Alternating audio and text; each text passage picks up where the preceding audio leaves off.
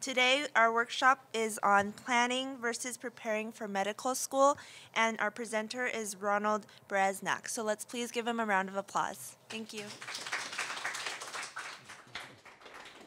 Thank you. Thank you very much. My name is Dr. Ron Berezniak, and I'm Assistant Dean for Academic Affairs at the Lake Erie College of Osteopathic Medicine. And my talk today is on planning versus preparing for medical school. And believe it or not, there's a tremendous difference between planning and preparing for medical school. All pre-medical students plan for medical school, but only those who prepare get accepted. There's a big difference. Let's start talking a little bit about the definition of the word planning and preparing. Initially, the first part of this presentation will be a little bit boring, but it'll get sexy as it continues. Definition of the word planning. Planning is developing or a proposed or tentative project or course of action. It's creating a basic procedure towards achieving an objective. And your objective is to get into medical school. Simply put, it's an intended set of actions towards a goal. Again, your goal is to get into medical school, both your objective and your goal. Planning is the first step towards attaining that goal, and preparing is the second step. Let's look at a definition of the word preparing. Preparing is putting together or making a combination of various elements or ingredients. It's making ready in advance for a particular purpose or for some use or event. Now, this use or event, again, is trying to get into medical school. That is your goal. In other words, for preparing what you're going to do, you're going to assess your plan and, if needed, modify it. Planning is putting together an organized set of actions towards a goal and using this plan to complete your goal. It's a higher level of personal involvement, much higher level. Let me give you some examples. For the definition of the word planning, I'm planning on completing my graduate education in 4 years. I think when we all started college, that was a great plan. Sometimes we were successful, sometimes we weren't. Preparing is a little different. It's more higher level of action on your part. I will strategically put together a plan with contingency options which can be analyzed and modified if needed. How many people here got every course that you wanted in college? Nobody. Because sometimes the classes are filled, or sometimes there's a conflict with the schedule. And that's what you're talking about. That's what we're talking about here today. You're going to be making some changes, and you're going to, after you analyze the situation. Let's look at a typical undergraduate schedule. First semester, first year, you're going to take Bio 101 with a lab. Second semester, first year, Bio 2 with a lab.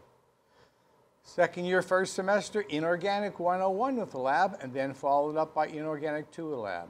And the third year, Organic with a lab, and maybe some sort of a sexy bio course. Then the third semester, third year, second semester, you're going to take Organic 102, again with another bio course. And then finally, your fourth year, you're going to finish up with your physics courses and maybe another couple bio courses. This is your plan. This is the plan even before you started college, and unfortunately, it doesn't always happen that way. So preparing. What happens if the Bio 102 course is filled the first semester, second semester of the first year? What do you do? Well, a couple of things that you can do. Again, it's the Bio 102 course, second semester, first year. What are you going to do? Well, you're going to make some changes. After you analyze the situation, you're going to make some changes. One of the possibilities, you can take the course in the summertime. Another one is take Inorganic 101 instead. And then you take your basic bio in the second year. You're going to do something because you want to keep in tune with the original plan of your courses. Even though they're going to be modified a little bit, you want to stay in tune with that plan. Let's look at another plan. I'm planning on maintaining a 3.5 science GPA throughout my undergraduate career. If you want to get into medical school, you got to shoot for a 3.5, and I think this is a great opportunity to look at what we're doing here and maybe modify some of your plans for the situation that you might be in. For instance, in preparing, I received a C in Bio 101 and a B- in Bio 102. So your first bio course, you got a C. Your second bio course, you got a B-. So what do I need to do to get into my inorganic 101 course to bring my science GPA up to at least a B average? What do I need to do? Can I do this? And the answer is no. You cannot bring your science GPA up to a B average with only an A in inorganic chemistry. You also need an A in inorganic chemistry 1 and inorganic chemistry 2. You need both. You need to work on this. If you have problems with one course, you have to work extra hard to get A's in the other course. Again, this is the Bio 101 course. In the Bio 101 course, and every course that you're taking in science, you got to learn what you need to do to prepare for medical school, or pharmacy school, or dental school. This plays for all of them, okay? So let's look at the Bio 101 course. Things in the Bio 1 course are typically something like biology of the cells, the basic structures and functions of the cell, cellular respiration, Krebs cycle, origins and evolution of life. These are things in the very, very first bio course you're going to probably be taking. And what you're going to do, you're going to pick out the main parts of the bio course for you to prepare for medical school.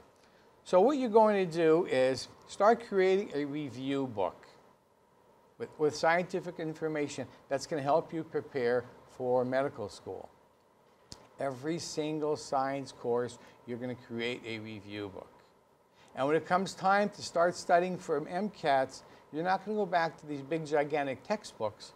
You're going to study from your review books. Because you think this stuff, the information you're putting in your review books is the most important thing. So if you're going to back to the textbook, you're only going to study that anyway. So make sure your review books are very, very complete. That's for preparing. Planning. I'm planning on taking the MCAT in the summer between my 3rd and 4th year. A great plan. I have a better idea. I will create a review book for studying for the MCAT and information necessary for medical school, which I've learned in my Bio 101 and Bio 102 courses. You're starting to develop a procedure for you to be successful in medical school. So the second part of your preparing is I will review bio in depth. These two courses in depth the summer between my 1st and 2nd year of undergraduate from my created review book. So you've taken your Bio 101 course, you have a review book. You've taken your Bio 102 course, you have a review book. Now the summer between your 1st and 2nd year, you want to study as much as you can from your review books. Now, in the second year, you're going to be doing inorganic chemistry. Again, you're going to create a review book. And then at the end of the second semester, you take inorganic chemistry 2. You create a review book. Then the summer between your 2nd and your 3rd year, what you do is you study from your review books from both your inorganic chemistry plus your biology. You have to remember that you're going to be learning this much stuff. You're going to probably be forgetting some of it, so you're going to actually know this stuff. So if you keep reviewing and reviewing and reviewing, you're going to come back up to the part that you actually started with. Planning. I will apply to 5 allopathic MD programs and 5 osteopathic programs, DO programs. That's a very, very general statement. Now what you need to do some research. You need to look at all these schools that you think you're going to be applying to and do some research. Look at their curriculum. Curriculum is probably the most important thing that you need to look at. If their curriculum is not the way you learn, move on. Go on to a different medical school. Apply to a different medical school, because you're probably not going to be a happy camper if you study one way, you learn one way, and they're teaching you a totally different way. I have a better idea, and I'm going to use our school for an example. I'll be applying to LECOM, an osteopathic medical school, because they have 5 different curriculum pathways. 5 different pathways. A typical medical school has 1, possibly 2 pathways. LECOM has 5, which means if you need your hand held and you need someone to tell you to read pages 39 to 54, you ought to consider going into a lecture discussion pathway. That's a pathway where you have PowerPoint presentations by faculty. That's a pathway where you really, really get to know the faculty. The problem is you're in big lecture courses. And so you really have to learn to follow the notes provided by the faculty in a lecture discussion. But they're going to hold your hand throughout the program. Second pathway, independent study. If you are an independent kind of learner, independent study pathway would probably be the best for you. That's where you learn one-on-one or 1 or 2 with a doc, and you still have a chance to sit in some of the lectures from the lecture discussion pathway, but for the most part, you're doing learning as an independent student. Third pathway, problem-based learning. If you like to study with small groups, if you like to study clinical cases, and if you don't want to take courses in, for instance, biochemistry, in the problem-based learning pathway, there's no biochemistry courses. There's no pathology courses. There's no pharmacology courses, microbiology courses, immunology. You learn everything by means of cases. In a traditional program, you might have anatomy for 25 weeks, followed by physiology, followed by biochemistry. Then in the second year, you'll have a course in pharmacology, followed by pathology, microbiology, immunology, molecular biology, and genetics. And quite honestly, there's a problem connecting the dots. With problem-based learning, you're totally immersed in the case. So you're going to look at the anatomy of the case, the histology of the case, physiology of the case, biochemistry of the case, and then you're going to come up with a treatment plan, look at the pharmacology of the case. It's totally interrelated. The fourth pathway that they have, if you're interested in being a primary care physician, LECOM has a primary care scholars pathway where you graduate medical school in 3 years rather than 4. You save 1 year tuition and you graduate 1 year early. What happens when you go graduate from the 3-year program, you automatically go into one of our residency programs in family medicine, internal medicine, OB-GYN, or pediatrics. Now, does this mean that you cannot be a cardiologist coming down the road? No. Because in order to go into cardiology, you have to do 3 years of internal medicine anyway. Same thing with a GI doc, infectious disease.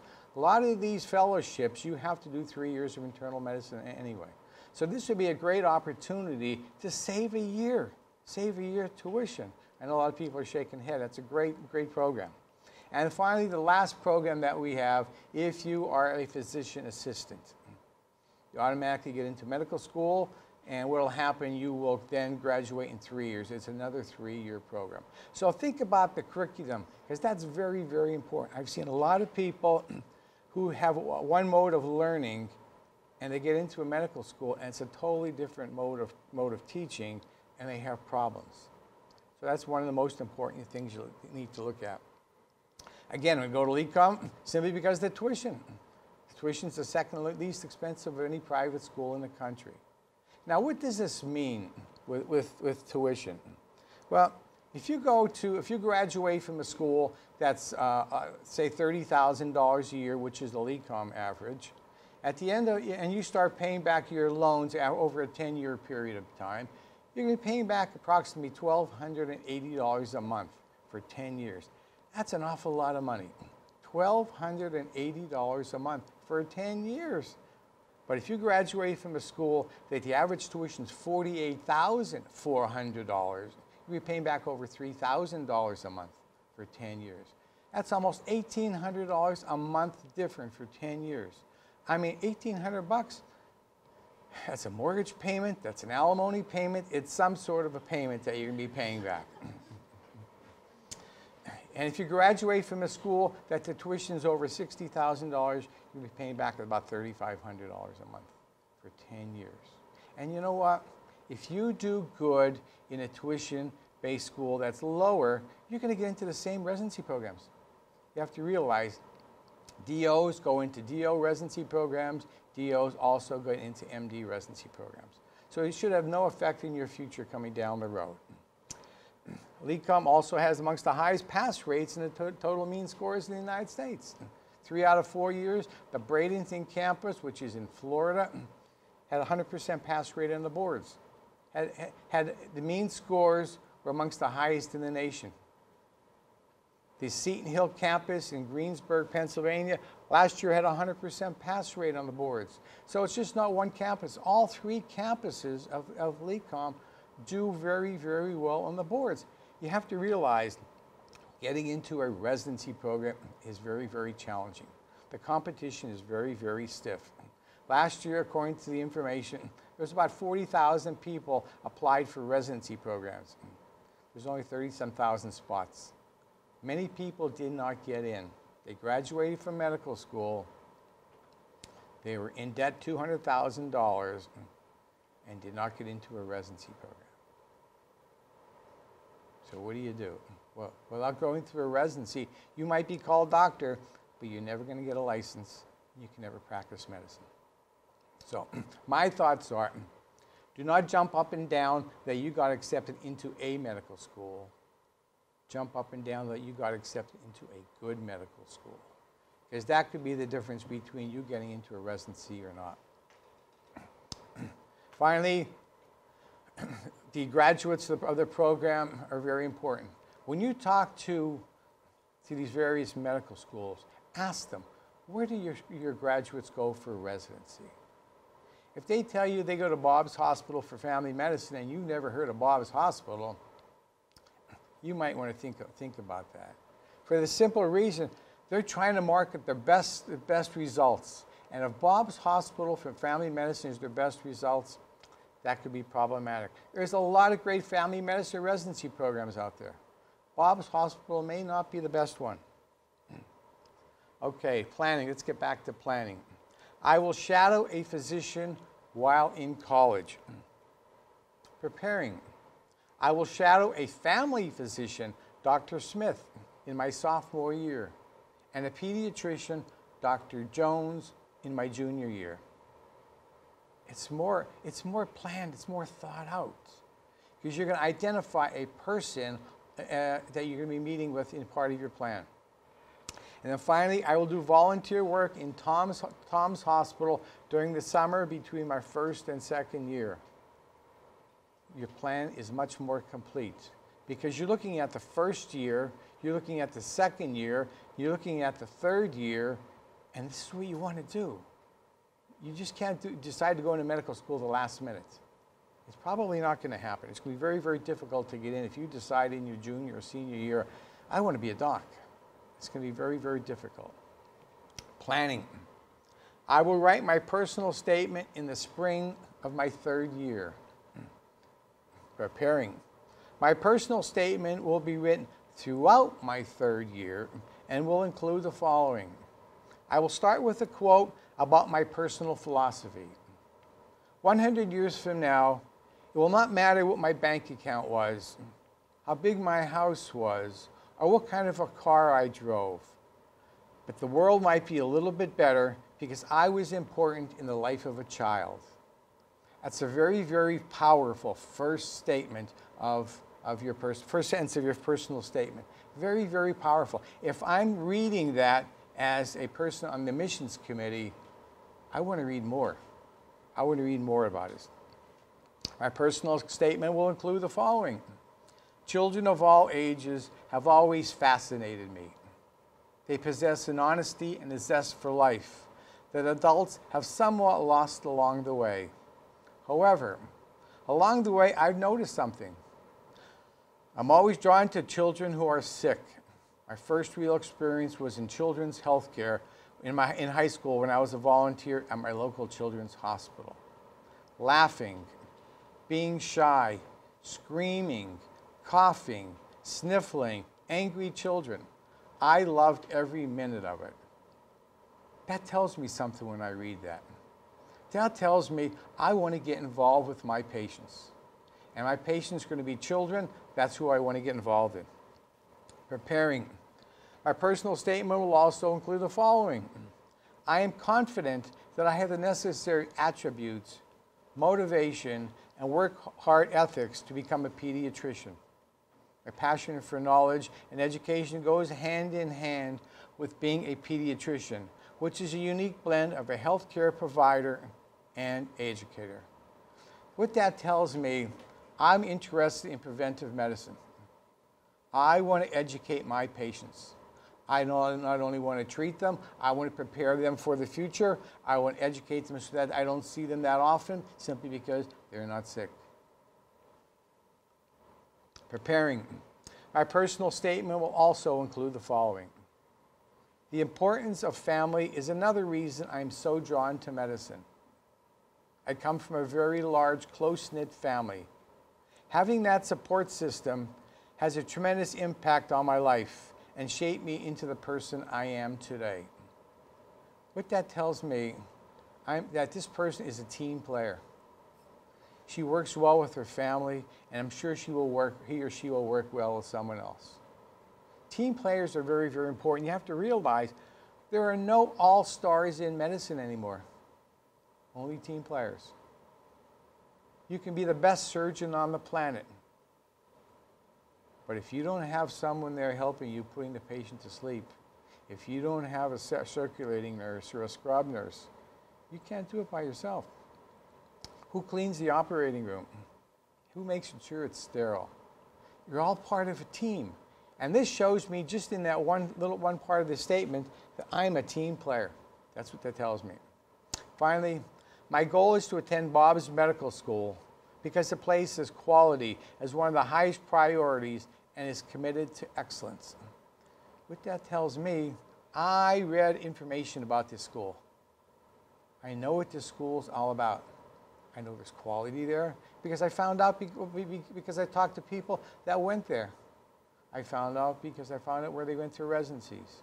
I found out about their board scores. That tells me I've done some research about that school because they have high priority and a committed to excellence.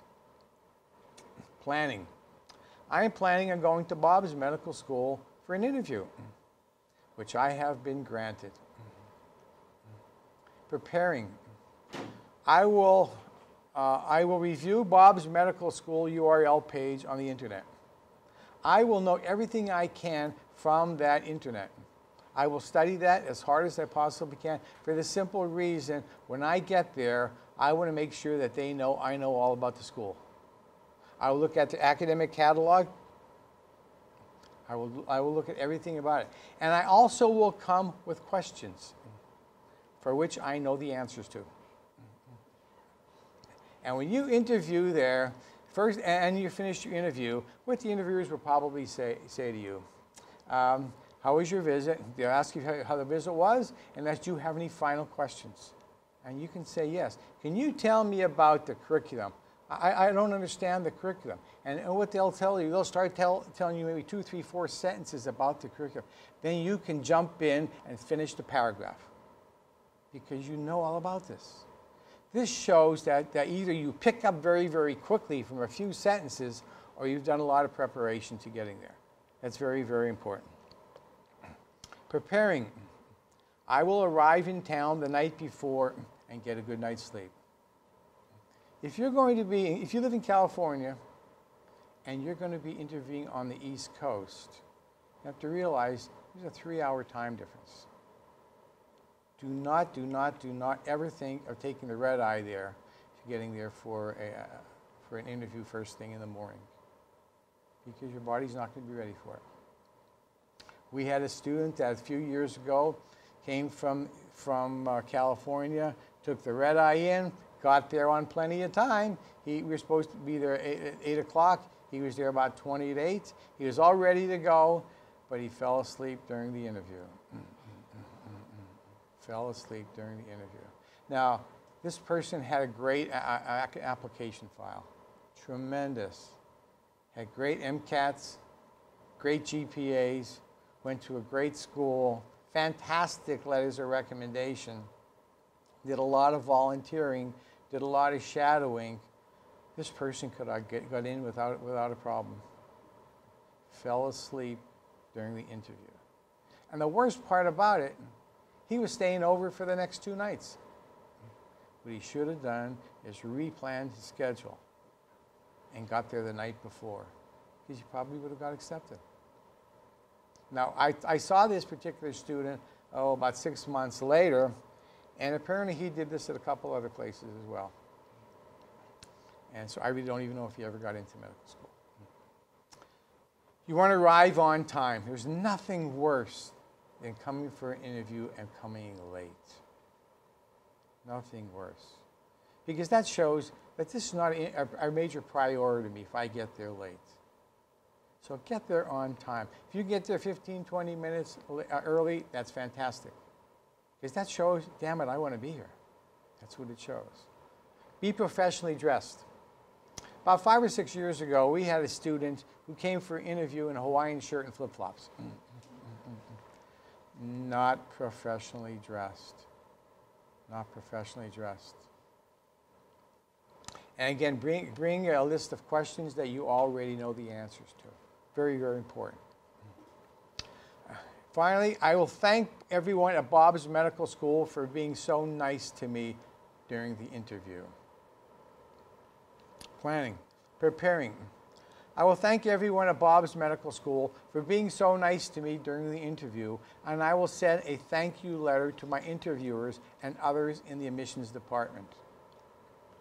Last year, we had 3 different students, and when it came to my admissions committee, we were undecided.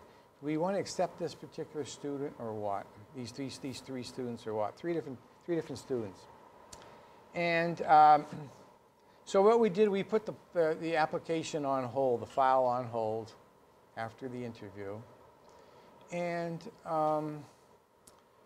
like I said, we were just kicking this thing around for several weeks. Do we bring this person for an interview or what? Well, what happened then, these 3 people all sent very, very nice handwritten letters. And all 3 of them talked about their interview, talked about the curriculum, talked about meeting with the students, talked about the faculty, talked about Bradenton in general. We brought the file back for review for, I think, it's probably the 3rd or 4th time for all 3 of these students. Then it was almost unanimous. Let's give these people a try. And we accepted all 3 of them. And quite honestly, all 3 of them did very, very well. They're up in the upper 10% of our class. Things to consider when choosing a medical school. Create a list of possible schools, MD or DO. My thoughts, you have to look at all schools, MD and DO schools. And pick the school that fits you. You have to realize not only are they going to accept you, you have to accept them. You have to accept them as well. Anybody know anything about DO schools? Oh, let me tell you something. Go ahead. What do you know? Yeah. They're osteopathic medicine. It's very similar to the MD degree. You have pretty much the identical training. It's run by AOA rather than AAMC, and they have their own set of residencies, fellowships, and all those things are available. Pretty much all the specialties are the same. They tend to profess a more holistic approach, the whole person thing. They also have generally like an osteopathic, like OMM sort of component to things, which is more about like physical, direct things you can do to help with medicine or help with conditions rather than just treating them with drugs and stuff like that. But all in all, it's fairly similar. I think she's going to take my job in the future. She knew that very, very well. Now I'm scared about my job. She's exactly right. It's very, very similar to allopathic or MD medicine, but there are some differences. The osteopathic programs, osteopathic medical schools, osteopathic training, everything about osteopathy was started by a person who was an MD, Dr. A.T. Still. He was born in 1828 and he died in 1927. And what was happening in those days, there was illnesses, major illnesses throughout the United States and throughout the world. His wife, his 3 children, and his 1 adopted child all died of spinal meningitis. Now, here you are, a physician, and your whole family is being wiped out. What do? Well, what he did, he spent the next 30 years of his life. And what he was doing, he was studying the human body and coming up with different ways of diagnosing and treating diseases. And he came up with various tenets or principles of osteopathic medicine. First tenet that he came up with states that structure and function are the same. They have to work together.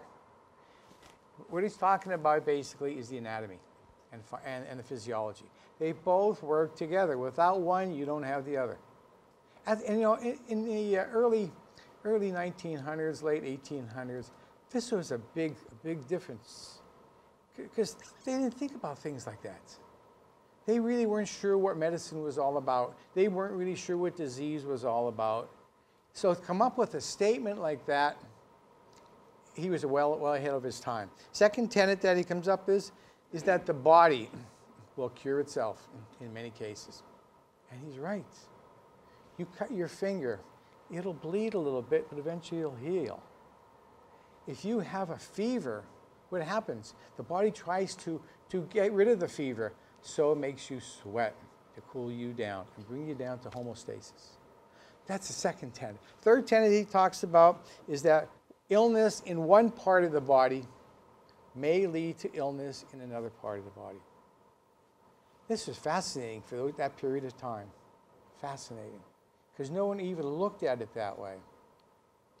Basically what he's saying is, let's say that you have a real bad psoriasis. Well, psoriasis could possibly lead to other illnesses, such as maybe diabetes, could also lead to heart problems, could also lead to stroke.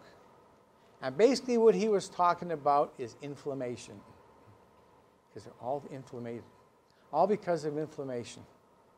And to think about that in the late 1800s, early 1900s, it's just remarkable that someone be that far ahead of his time. And then finally, what he talked about, just like the young lady here talked about, treat the whole body. Now, if you treat the body with inflammation, right, with psoriasis, it's very possible maybe diabetes, maybe the heart problems, maybe would not have taken effect. So you treat the entire body. And that's what his philosophy is. And that's what the DO schools are all about. The other things to consider when applying to a medical school is the tuition. We talked a little bit about the tuition, but that's very, very important. About 4 years ago, we had one of our students, he was in the 3rd year, and he was doing a rotation up in South Carolina. And he fell in love with a medical student from another school. And he and she were on the exact same rotation. The only difference was his tuition at that time in Bradenton was $28,000. She was paying $56,000 for the exact same doctor, the exact same rotation. Tuition is very, very important. Is the curriculum the best for me? Again, we've talked about that 2, 3, 4 times, and as far as I'm concerned, that's the whole focus of what you need to look at for medical school, for pharmacy school, for dental school, for every school that you're thinking of going into, is the curriculum. Is the geographic location of the school acceptable to me and my family? Geography is a problem at times. Let me give you an example. About 4 years ago, I met this girl from when I was up at the University of Cal State Northridge. And I talked her into applying to our school in Florida. And she did. And she got accepted. And here it is, about halfway through the application cycle, she withdrew. So I called her on the phone. I said, why are you withdrawing? She said, I really don't want to leave California. I said, okay, I'm sorry about this, but you had a good spot here. Well, about 4 or 5 weeks ago, I saw her at a conference. I honestly did not remember her until she came up to me. She's still trying to get into medical school. 4 years later because she doesn't want to leave California. Now, if you go to medical school, you're going to do your first 2 years, for instance, in Bradenton or Erie or Greensburg. You can do a lot of your rotations back in California if you really want to. She could have been graduating from medical school this year, but she put it off because she did not want to leave the state. Last year, there's approximately 6,000 people who applied to medical school in California. There's only 2,000 spots. Now, if you throw the people from other states trying to get into California, you maybe 8, 10, 12, 15,000 people trying to get in for those 2,000 spots. So you really have to think about this. Am I willing to give up my career because I don't want to leave the state? It makes no difference what state you're in. You have to look for yourself. Okay, how do students do on national board exams? When you talk to these schools, ask them those questions. It's very, very important. How well do they do? And same thing getting into residencies like we talked a little bit about before. Finally, prepare to be successful in all of your endeavors. All of your endeavors. Anybody have any idea what kind of docs you want to be? Yes? I think that I would prefer to be in some sort of surgical field. Okay, surgical field. Anybody else? Yes, sir. Cardiology? I'd like to be in internal medicine. Internal medicine. Well, you can be them in a DO or an MD school because you can go into the similar residency programs. That's very, very important. I have 4 children. Well, I have 4 children. 2 of them are DOs. Now, my daughter, when she was real little, she kept saying that she wanted to be an OB-GYN doc. No idea what OB-GYN was. The only thing she knew is she wanted to take care of mommies and deliver babies. That's what she wanted to do. Ever since she was little. Through junior high, through high school, through college, through medical school, internship. She's planning her internship and her residency. She got accepted into an OB-GYN residency. She turned it down. She turned it down because she fell in love with one of her classmates. And he wanted to do family medicine. So she changed at the last minute. She changed all of her life.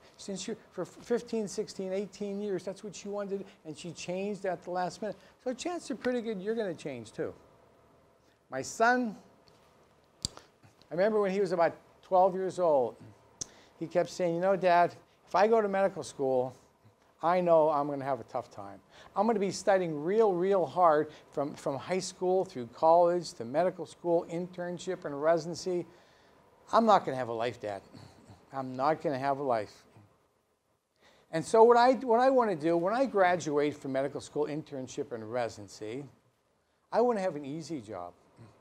I want no stress in my life. I want to kick back and relax. I want to take care of patients 3 days a week and golf the other 4. I want to be a dermatologist. He's an ER doc today. He changed. On his second rotation in dermatology, he calls me on the phone. He says, you know, Dad, I can't go into dermatology. I said, why? What's the matter? Well, I thought that's what you wanted. He said, that's just too damn boring for me. All I'm doing is shaving skin all day long.